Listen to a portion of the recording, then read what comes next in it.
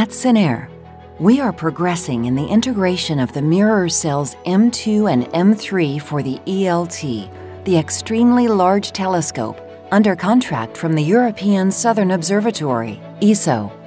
These secondary and tertiary mirrors are 4 meters in diameter and more than 3 tons each. The supports for these huge mirrors have two main functions.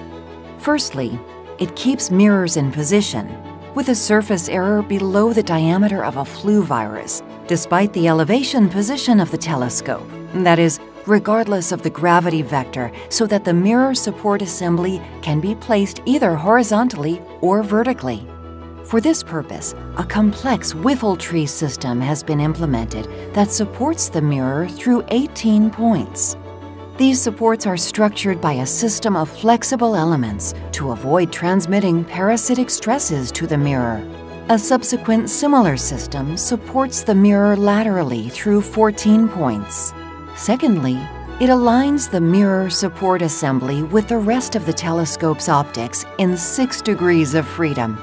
This function has been implemented using large linear actuators in a hexapod configuration.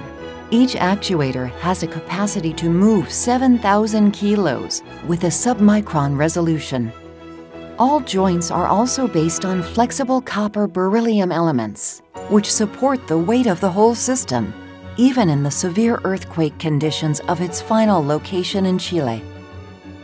The unit, which includes the support and mirror, has dimensions of approximately 6 meters in diameter and a total weight of 13 tons.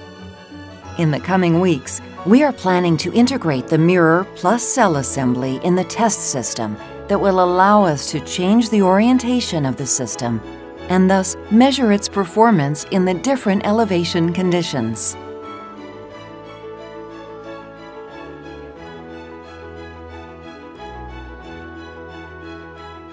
Sener, the way to see the future.